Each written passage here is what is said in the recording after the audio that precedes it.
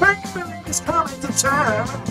Premier League is coming to town. You better watch out. You better not cry. You better not pout. I'm telling you why. Because Premier League is coming to town. Yeah, Premier League is coming to town.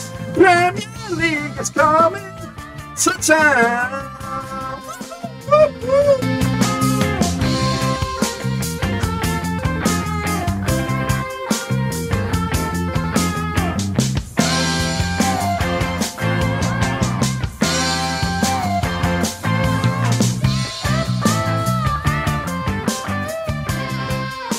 That's right, folks, back once again with another match review. Looking back at Blackburn Rovers' latest match, or should I say latest win at title of the Championship up against Bournemouth. I will get to it in just one second. If you're new, where you been, boys? Smash your subscribe and get your back into the little things. Blackburn Rovers related, Diaz related, world football related. We got it all here under one Rooski. Goodness gracious me, who'd have thunk it? I didn't think it. Did you think it? 2-0 winners over high-flying Bournemouth. Oh, 4 wins on the spin, 4 clean sheets. What about that? 4 points off top 2. That's right. Goodness gracious me. They come in fours, boys and girls. We'll talk all about it. All of it in a minute. Of course, big shout out to my VRPs. They are the pay a tree on Thank you for your love and, of course, behind the scenes. I really appreciate it, guys. If you want to help us out, check out that link down below. Patreon.com/Roverseas. But anyway, we'll jump at the deep end. Of course, I'll recap the game itself. Oh, God.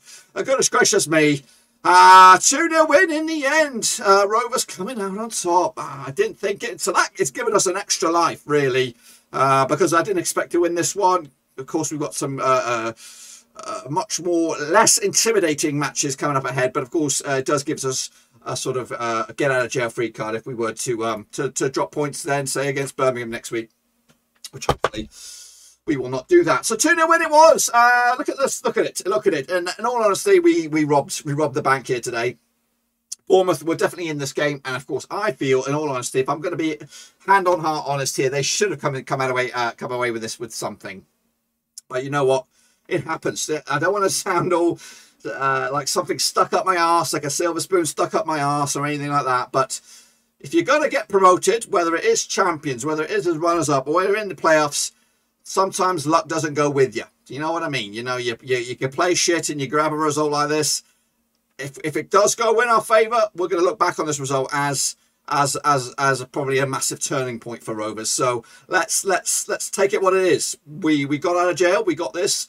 Bonus 3 points. I didn't think we would ever get anywhere near this. Probably you guys at home didn't think we'd get anywhere near this, but we did. 2-0 win in the end. 68% possession. That's the tail of the table right there. And wait till you see the heat maps. That's how bad I thought Rovers were. But we took our chances and we made them count. The first, coming on the 21st minute, it says Ben Pearon up there. You know what? Big Ben did score one way or the other, whether it is Big Ben or Roberto Diaz, who I would claim to have the goal. But in all other way possible, the calmest of karma has hit Ben Pearon in the big fat ugly face, and that is, of course, giving us a big fat OG there. He's for years tormented us in midfield when he was at Preston, whether it is here at Bournemouth, whoever. But of course, he's forever been a fork in our eyeball, been a pain in my arse. But finally, a bit of sweet karma came back on him, and of course, giving us a big fat own goal there. So we'll take it whichever way. Ben scored, either as Ben Diaz or whether it's Ben Pearon. Of course, so well done to the Bens there. Of course, the second goal, no question, probably the goal of the day across the Championship. Jan Paul Van Hecke with a bullet. Oh yes, a karate kick expert himself. Bullet header past the keeper. No chance, no chance. Of course, if you haven't seen it, wait till you check it out on whether it's Quest or whether it's some highlights on Sky. But if you just want to go to my Twitter, you can have a look at the goal yourself, because it was an absolute cherry. But as you see, they had more possession. But guess what? We made our possession count. In the 32% of our possession, we had 11 shots. 4 of them were off target. Of course, they had 15 shots. 68% possession. 4 of them off target as well.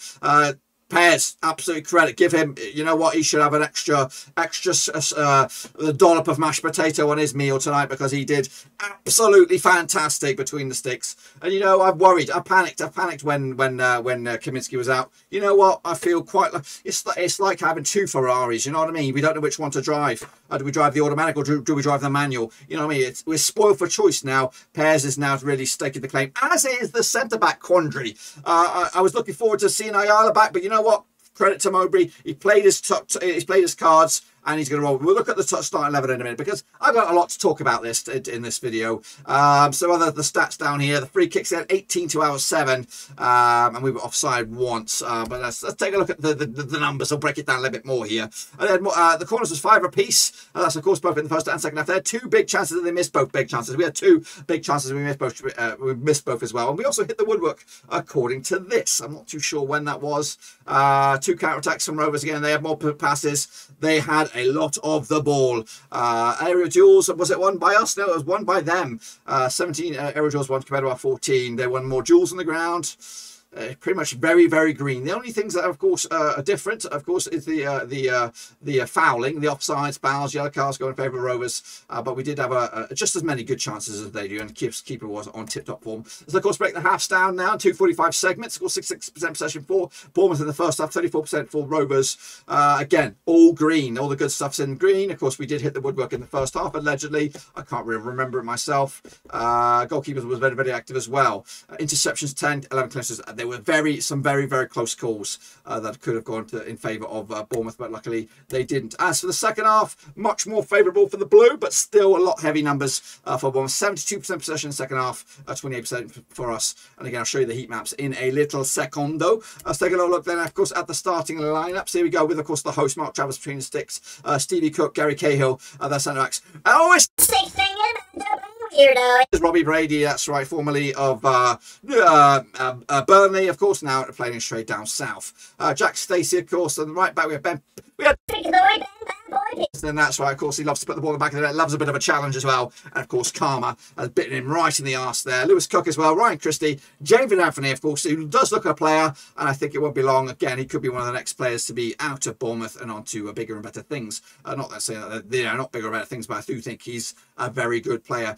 Jamal Lowe up there, of course, he could have been wearing a blue-white half of Rovers, but you know what, I think we might have dodged a bullet there. And Dominic Solanke, of course, didn't score today. He's in the back pocket of this man, of course. When I say this man, I mean Van Hecke. Of course, the subs, we saw Lloyd Kelly coming on, Mike Hundes as well at half-time, and Morgan Rogers, who is, of course, as he bought from Manchester City. Regardless, he was shite. Anyway, next up, of course, we had, of course, Rovers. Pairs between the sticks. We had Scotty Wharton, Van Hecke, and Lennon. Back trio of wonders, of course. And a lot of these guys are Rovers Academy products. Let's take a look at it. Scotty Wharton Academy, Lennon Academy, Travis Academy, Nyambe Academy, Buckley Academy. We could say DS Academy, can't we? No, not really. But, you know, it's quite a good sign when you look at that. So let me count them up again. 1, 2, 3, 4, 5 of the 11 are academies. So you know what? Fucking brilliant. Absolutely brilliant. Travis and Ruffle in midfield. They're doing the bits at the moment. Of course, we have Nyambe on the right, Pickering on the left. The only negative, I think, for Rovers, despite it wasn't really the best attacking display, but Nyambe did come off with an injury. Buckaroo in there did fill in the void, who's a player. Kadra up there as well, and Diaz. You know what? Get the checkbook out, Mulberry. Sign Van Hecke, sign Kadra. I think they're absolutely incredible players as well. Oldest man on the field was Joe Rothwell, 26. Sorry, actually, Darren Lennon, 27 years of age. Let's take a look at the subs then. We did see the likes of Daniel Ayala. He came on. To be honest, we didn't see that happening. Bradley Johnson also came on, and of course, Sam G as well. Let's take a little look at, of course, how they've fared with, of course, a third-party point of view. Not my opinion here, but they give the man of the match to Jan Paul Van Hecke with 8.1. It's probably about right. In fact, AC Pierce with 8.3 gets the man of the match. Joe Rothwell with an 8 as well. Again, yeah, the forward line from Rovers was pretty tosh. As for Bournemouth, Stevie Cook, Jack Stacey with over 7s there. Ryan Christie with 7.7 as well. Down here is a timeline of all the events, of course, that did take place. Let's take a look at some of the shot grid here. Rovers are represented by the blue. Bournemouth are represented by the orange. A lot of stuff going on. That's the goal right there. You can see just about there. Tackles, touches, sorry, 822. That's a lot there. 511 for Rovers, 592 for Bournemouth for passing, 280 as well. Yeah, a lot of shots outside the box, quite a few inside the box, and again, we did hit the woodwork allegedly. This is the heat maps. As you can see, we were guests here. We were guests. Hardly ever challenged that attacking third there really. And when we did, it was on the flanks. There's a massive V here, massive V. Big peg back here. Of course, Bournemouth having a lot of possession in the middle there. But of course, it'll be Rovers that going away with a big old fat grin today as we take home the 3 points with 2-0. And of course, 4 wins on the spin. What did Tony and Mowbray have to say about that game? Tony, take it away. Before we get going, of course, I want to showcase this amazing hoodie jumper here. Of course, it is of big bad boy Bertrand Diaz of Blackburn Rovers and La Roca fame. Of course, he is ripping it up in the Championship these days, and of course, he could actually kick on to either the Premier League or maybe even La Liga next season. Now, of course, we do have these shirts that are available. They do support the channel, and of course, they also support local artist Ben Hayward, who did design this amazing bit of artwork. So if you want to get involved and help the channel in another way, of course, support a local artist, this is a great place to start. There will be a link to this hoodie in the old description down below. You can get it in, of course, Blackburn Rovers white or blue, and also in, of course, Viva La Roca red here. I have actually sold a couple of these bad boys, so a big shout out to the guys that did purchase this. And again, if you think this is a bit too much for yourself or for your other half or for a member of your family, you could also explore a big bad boy Bertrand Diaz mug. It is out there as well for a little bit less money there, but of course it also supports the channel in another way. So please make sure you check it all out. It does wonders for the channel, and of course it gets the Diaz face out there. It also gets my little face out there. But anyway, let's kick it on with, of course, the next round of picture predictions.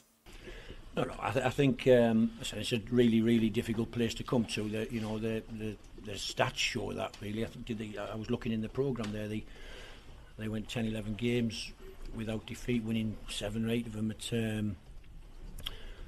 Scott's a top manager, top bloke, and I think they've got some really top players in their team. We had to work extremely hard today, and yet the core of our team, that's what we do, really. We make life difficult for the opposition, and we generally playing on the transition rather than trying to dominate the ball these days. So yeah, a really hard fought, hard worked for victory, but I think they believe they can give anybody a game. We've said that consistently. And it's a great result for us. We rode our luck a little bit at times, but that's okay. You need a bit of that in football. Bournemouth went unbeaten the first 15 games of the season, and you're the second team to win here all campaign. It shows how good a result this is. Yeah, listen, it was a great result. I wouldn't come here and say, "Oh, yeah, it was all right. We expected it." We knew we had a tough football match today against some real top players, and but yeah, we are capable. Is that? I think four on the bounce and 4 clean sheets. The team have clicked into place, and yet, as I was just saying to my media guy there, it's you see the injuries that mount up when you work as hard as we work. There becomes muscle fatigue, and the good thing is only one game a week at the moment. If we'd had a game Tuesday, we'd probably got 3 or 4 who wouldn't be making it, but hopefully, a week of rest and training and preparation for the next one, and we'll be ready for next Saturday. Talk us through the injuries. Scott Wharton came off, Ryan Nyambe came off, and Bradley Johnson, who came on, he was playing on and looked, he was injured as well. Yeah. Scott Wharton was ill, not injured. He wanted to come off at half time. The medical department was stressing to me that he maybe should come off at half time because right from the start of the game he was ill. I think an upset stomach rather than any relevant stuff that people talk about with illness at the moment, but he soldiered on through it, and then he felt as if he couldn't go on. He was washed out, really, and so that's not a concern. He'll have a week to get back up to speed. Ryan Nyambe, his hamstring, really. I think I'm driving him pretty hard second half up and down that wing, and he's feeling his hamstring. Bradley Johnson took a knock. I think Van Hecke was telling me he wanted to come off as well at one stage, so we'd have used all our subs by then, so we had to stay on, and so we have got a few knocks and niggles at the moment, but they all feel better in the dressing room having taken the points today. Yeah, Van Hecke did a job at both ends. He was terrific defensively, and it was a bullet header which gave you the 2-0 cushion. Yeah. So I'm always telling them, come on, let's score from set plays, because the game is so hard. It's you play. You could see today. Listen, they are a top football team. They were trying to figure out how to get through us, really, and then how to overload certain areas of the pitch, and when to play forward and when to go back and across and out the other side. Like a proper experienced football team, and yet we made life really difficult for them. And yet our threat on the transition is there for all to see, really. Brereton. Obviously, John Buckley's been amazing, really. He's not a centre forward, but he plays that false 9 position and gets hold of the ball and can slide people away. I think Kedra has just got lightning speed. Sam Gallagher's coming back from injury, and we got him half an hour today. So Tyrese Dolan, you have to throw into that as well. He can run and break away, and we can carry a threat against any team, I think. And every player played their part today, but Ainsley Pears has come in when Kaminski has been out injured, and 2 really superb saves today. Yeah. Listen, that's what I say.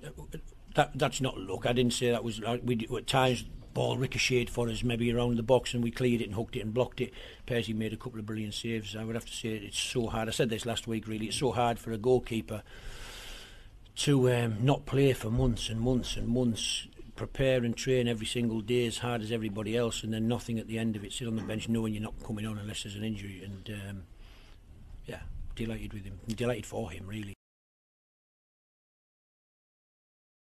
All right then, folks, let's take a look at what's going on social media then, starting with Chris Martin. Not that one, but this one, of course. That is what we call a statement win. Get the book in there, he says, Rovers. Meanwhile, Becky said, massive win that. 3 out of 4 home games coming up as well. Bella's, aka Eric Blue Monster, said, Potter's off to the beer fridge. Might have at least 4, she says. Meanwhile, Mickey Delap said, Bournemouth pretending like they have had a hard run off the ref. They didn't. Rovers were absolutely rock solid. Dominating the air and threatened the counter and took their chances when they popped up. Good luck picking a man of the match from that. Give it to any one of them. Liam Diaz says, right place, right time. Clinical from Ben Pearon, that is. Meanwhile, Raza said, the fact that it's a Pearson OG is even better. There's Mowbray looking cool as you like. Mark Whittle said, wow, this team, what a result. Another clean sheet. I'm definitely starting to dream and believe. Neil, aka Blackburn Ender, said that was very, very good.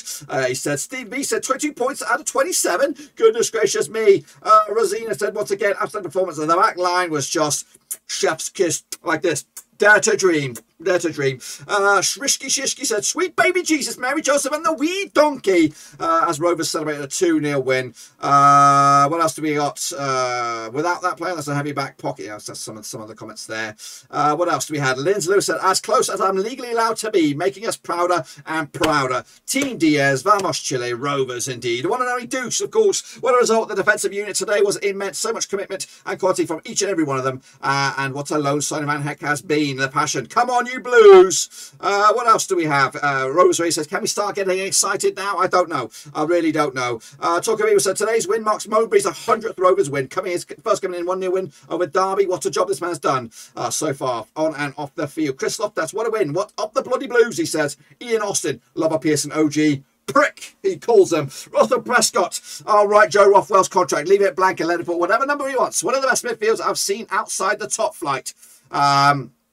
Lindsay Lewis again, what a phenomenal run, what a phenomenal group. Let's just enjoy every single second. Levy, not Kenny, said closer to 2nd than 7th. I bloody love this group, he says, or club. Miami, biggest win, a big win against a strong side. Safe travels back the fans. Chris Martin, not that one, but this one, he says. The long journey back home would be even better if you sign the contract in response to that bad boy. Northern Rover, God knows what is happening, but I am loving it. But Rovers, stop it. You're starting to give me hope that something good might happen. That scares me because I had conditioned myself to more years of misery. Renzo Music, we know him as well. The team is already in the top 5. What a level. You can. Let's go, Rovers. Colin Hendry, Blackburn Rovers, take a bloody bow, lads. Turkish Delight, unbelievable season so far. Wow. Lewis Hyde said, inject it, boys. Blood Rovers and the Premier League. And then, of course, a whole lot of jibber jabber on there. Stop this. Bloody stop the count. Stop the count. Absolutely fantastic. We were 3rd at one stage, but of course that petered out later. Anyway, let's take a look at what else is going on around the championship with Ben Chad, because earlier today was a 1-1 draw between Huddersfield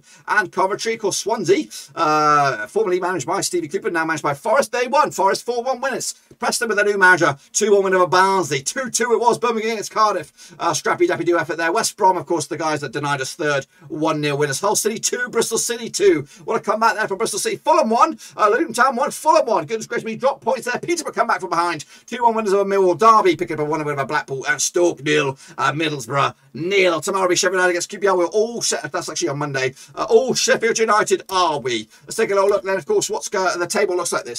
Take a bloody picture. Of course, we are 4 points off a second, and we are the form team to stop right now. Sheffield United are 3 wins on the bounce. Of course, if they do beat matey boy QPR, there'll be 4 wins on the bounce as well, and they'll also be the form side to stop. Next up, of course, it is Birmingham, who've got 1 win in 5. It would be a good time to play them, I think, especially because they threw it away against Cardiff, who are in trouble, of course. Let's take a look at, of course, next weekend. Barnsley up against West Brom on Friday. We got We got Middlesbrough against Bournemouth, early kickoff on Saturday. Cardiff against Derby, also early kickoff. There's Rovers against Birmingham, Coventry against Stoke, QPR against Swansea. We've got Reading against Luton, Bristol City against Huddersfield, Blackpool against Peterborough. We have Nottingham Forest against Hull and Millwall against Preston. And another Monday night game. What's that all about? Fulham up against Sheffield United, of course. What is it all about? That, my friends, is just about that. Be sure to give the video some love and please smash your thumbs up, smash your subscribe. Check out the links down below on Twitter, Twitch, Facebook, and of course Patreon as well. And also make sure you check out the sassy link for this guy. That's right, bloody sexy Blackburn Rovers. Get it for your Christmas, put it for your stocking, for your other half, for your kids, whatever. It comes in all kinds of shapes and sizes. It also comes in a mug, but not this mug. And it also comes in red, white, and blue. So make sure you check it out. Link is in the description. Get in amongst it, Rovers. Absolutely fantastic stuff. I didn't think this. I would never have imagined a 2-0 win to take the 3 points from Bournemouth this weekend. I was hoping for a draw if we were lucky, but 3 points, absolutely fantastic. Make sure you get involved. Smash your subscribe. I'll see you soon for the next one, of course, which will be Birmingham. We'll be looking forward to that game probably from midweek. But until then, boys, we are out of here.